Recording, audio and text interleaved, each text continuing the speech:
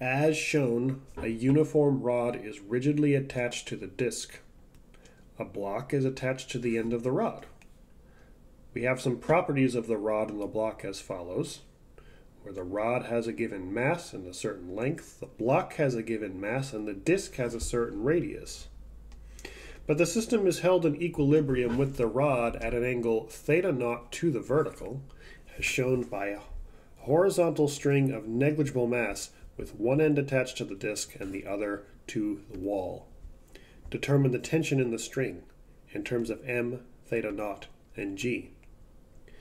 Let's talk about all of the forces that could be in play for setting up a force equation here. One is pretty obvious. We have the string pulling us to the right with the force of, let's call it T for tension. Other things we have include a independent block with its own mass of 2m. So I could talk about the force of gravity straight down as being 2 mg. We mustn't forget also that we have this rod, which is not massless.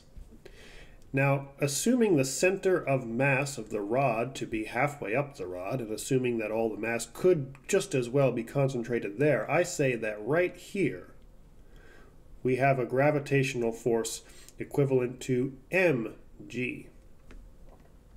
Now, I could talk about the disk, but I wasn't actually told that the disk has any mass. So it must not be important for me to talk about the gravitational force of the disk, assumed to be right there at the center, although it is presumably there.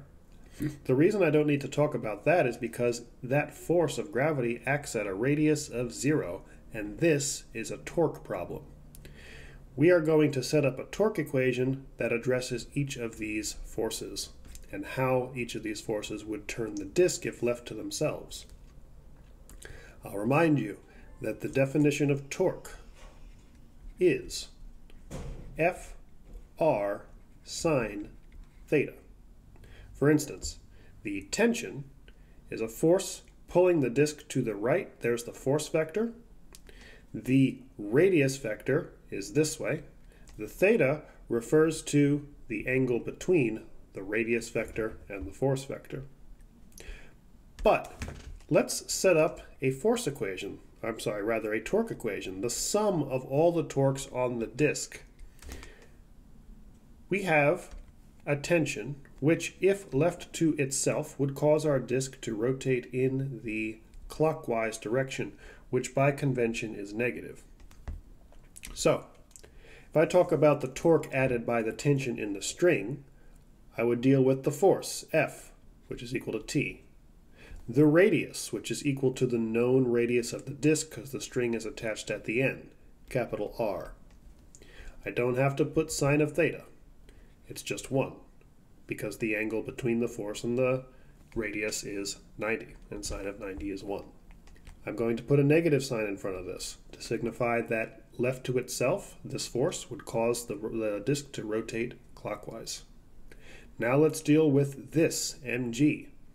Left to itself, this, as well as this, would cause the disk to rotate in the counterclockwise or the positive direction. So the next thing we write down is plus mg for that force, also times r. But this time, the theta is not 90 degrees. In fact, you could tell by the opposite interior angles here that if this one was equal to theta naught, then that one would be equal to theta naught as well. So we may say that the angle between force and radial vector is theta naught. So we put mgr sine theta naught. The next thing we encounter is the block at the end of the rod. Also a positive torque vector because it would pull us in the counterclockwise direction, but this time the force is equal to 2 mg.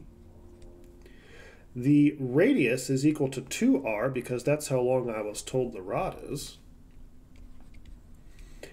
And we could easily transpose the theta naught over there as well.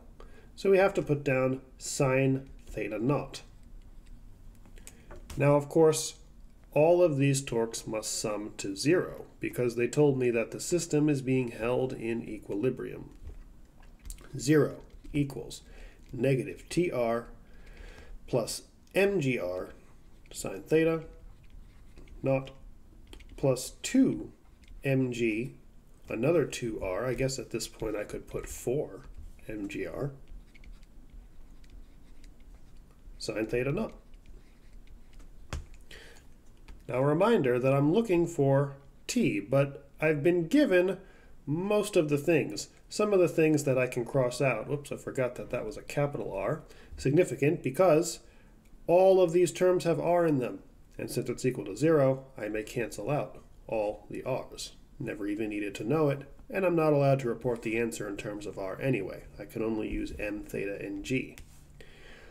But that's it for the things that I can cross out. Not all of them have an m, not all of them have a g, and not all of them have a sine theta.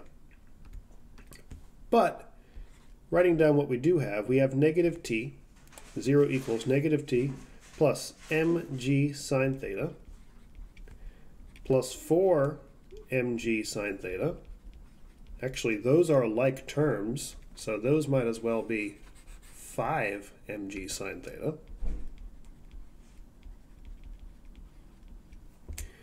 So 0 is equal to negative t plus 5 mg sine theta, which is algebraically equivalent to t being equal to 5 mg sine theta naught.